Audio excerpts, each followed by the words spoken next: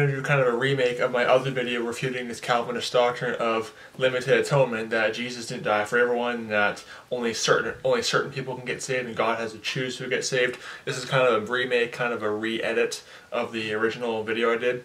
I guess there's some more verses I want to bring out that I didn't bring out in the other video.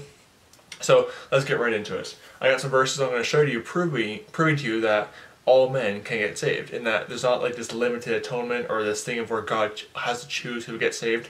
All men can get saved. Let me show you some verses on that. Acts chapter 17 verse 30. "And the times of this ignorance God winked at, but now commandeth all men everywhere to repent." All men to repent? Kind of a problem if you're a Calvinist. You think that God has to choose who gets saved, and that Jesus didn't die for everyone. God commands all men to repent. 1 Timothy 2:4. 1 Timothy chapter 2, verse number 4. Actually, I'll start at verse 3.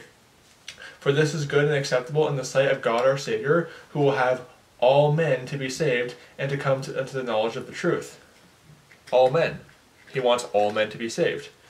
Sorry, my cat is in the background eating some food.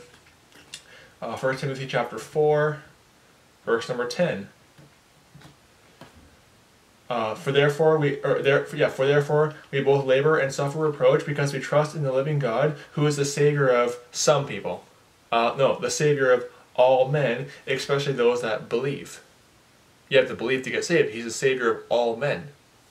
You know, very, very simple. It's just basic doctrine, but Calvinism perverts that. It perverts the grace of God and perverts the gospel. Calvinism is a false gospel.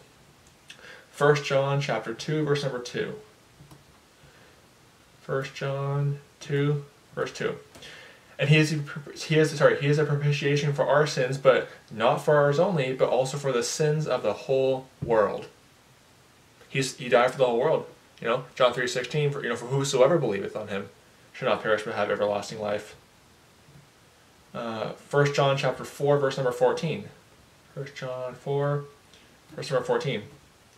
"And we have seen and do testify that the Father sent the Son to be the Savior of some people." No, the Savior of the world. Again, the Savior of the world. "Whosoever believeth on him." You know, he commands all men everywhere to repent. Calvinism is a false gospel. God wants everyone to be saved. It's that simple. Calvinism perverts, it basically turns God into basically a monster. It turns God into basically Satan, who wants to damn people to hell. The God of Calvinism is a false God. Romans chapter 10, verse number 13. Here's a good one. And you have these hyper-dispensationalists, you have these Ed Fenninger heretics who say that, oh, Romans 10 is not for people today. You know, ridiculous.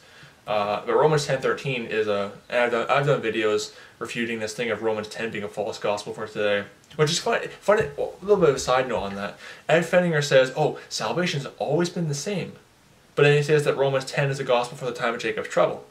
So basically, that means that there's a different salvation in the time of Jacob's trouble? Interesting.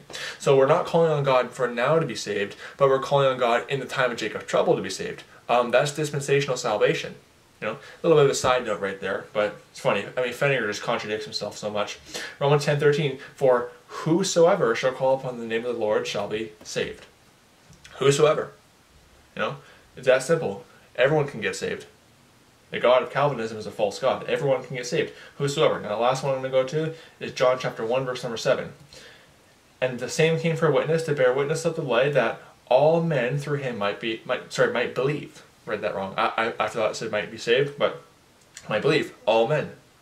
You know, that's simple. So what the conclusion of this video is that the God that Calvinists worship is a false God, because they believe in a God that is basically, that loves to damn people to hell. Now obviously God is righteous. You know, God is a righteous judge. He will damn lost people. Like for someone like Joseph Stalin or Adolf Hitler, yeah, I mean they're rightfully judged, but God is not willing that any should perish, but that all should come. You know, I forget how the verse goes, but he wants all men to be saved.